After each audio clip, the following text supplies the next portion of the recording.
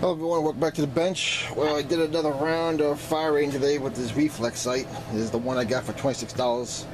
Do one of those Facebook ads. No name brand. Came in no name in the box. Even on the directions, no name. It's all, you know, it's one of them China specials. Anyway, I did two rounds, two magazines a day, 60 rounds. And for the most part, it went fine. Once it gets zeroed in, it's pretty much dead on accurate.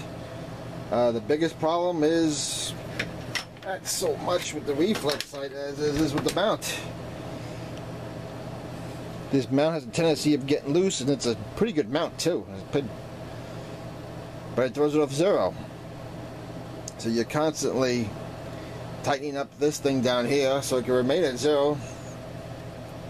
So the reflex sight, which is very cheap, is outperforming the very high-end AK mount. And as I said in other videos, the big disadvantage of the AK is ergonomics and accessories to it. It's a 1940s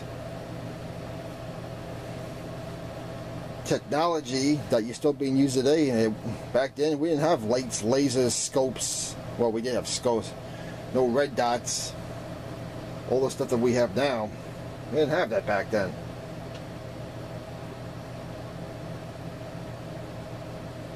So that's a problem when it comes to stuff like this. And of course, you can always try to mount it on the dust cover itself, but there are drawbacks to that. The dust cover has a tendency of being loose, and you'll have the same problem as this. Or you could put one down here, but you need something that's real durable, because once this gets real hot, you could ruin the red dot sight. So as far as the reflex sight itself it goes, it's done well.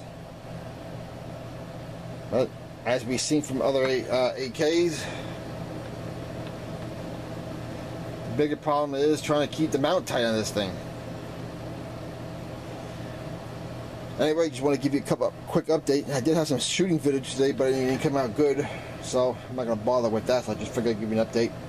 I will be giving you another shooting update. Just doing basic shooting, getting it zeroed in again, and then we'll start doing drills later on in the year with it. Ammo's still way too expensive right now, so I'm not going to do a whole lot with that. But would I recommend a reflex sight to try on your rifle? Yep, I definitely would. I love the reflex sight. And would I use this as a go to war one for $26? No, I'm not. But you know what? To experiment with and have fun at the range with? Absolutely. Why not? So, I figured I'd just give you the update.